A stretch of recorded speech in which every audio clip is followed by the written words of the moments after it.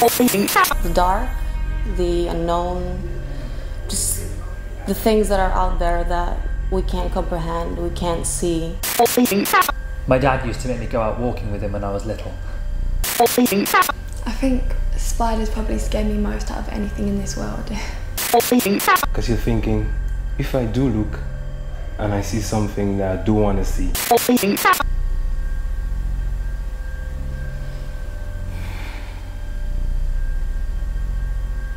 It doesn't just mean you're gone, you're dead. It could be being afraid not to end up in a hospital bed, unable to move, but most of it, I think, is regret. And I just hope it changes and that this fear suddenly goes. It's been with me ever since I can ever remember, and I just don't want it to stay with me anymore. I don't get scared. Not anymore. You try and scream for help, but you can't scream. And you get the hot sweats and you're itchy, but you can't move. That right there is fear. In the middle of night, when no one's around to help you.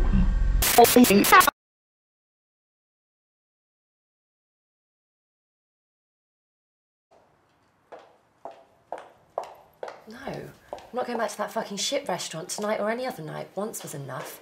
The service was deplorable, the waiter was a complete idiot and still demanded a tip. I have to go. Yeah, I'll catch you soon. Bye.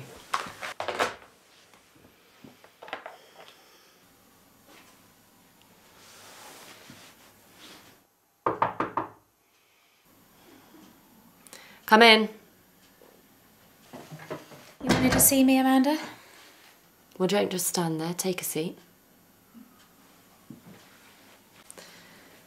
So, it's not good news. Ratings for the show are down 40% for the series. Miranda, I hired you because you've got a proven track record, so what's the problem here? I think it's working. We need to wait and see the final turnover, but the content's improving and I think we've got a good group in for this episode. No, I'm not convinced. Not judging by these figures. If we don't smash the ratings for the series, you'll be heading back to Channel 5 quicker than a 5-second news flash. Do I make myself clear? Perfectly. Or, if you prefer to go now. Well, what do you mean? I'm under contract until at least the end of the year. Fuck the contract. If you continue to be a sarcastic, pain-in-the-arse bitch, you can leave now and I'll get Bonnie fucking Langford in. I wasn't being sarcastic, and I'm sorry if you thought I was. I'm just trying really hard to make this series work, and I think with this episode I will. It's your neck on the line here, not mine. I have 1,000 other people out there who would love to anchor this show. Don't push me to make that decision, Miranda. So, who have we got for the next show? Glenn Palmer, Sarah Grant, and Rachel Gowan. Last one sounds interesting. Childhood fears, alienation perhaps. Right. Stand on her. I want a bittersweet confession or something similar, and I want tears. Everyone loves a genuine sob story. I want that Gowan girl blubbing like a baby by the end of the episode. You know the drill, Miranda. Get the ratings up. Leave it with me. Won't be a problem. The others sound interesting too. Quite spooky. Sarah Grant apparently has something dead in her bedroom. Reminds me of an ex. It's a bit weird.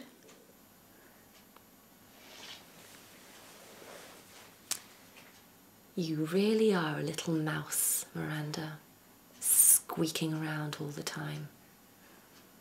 Squeak me some ratings and then, maybe then, we'll discuss extending your contract. Well, let the squeaking commence. Oh, and before you go, I'm expecting Philip Dante for a meeting. He'll probably come through the studio hall, so make sure he finds his way. Don't introduce him to the help. And also, tell the security not to be eating fucking donuts when he arrives. Miranda, it's not funny. That actually happened last week. Oh. Have a good show. Thanks.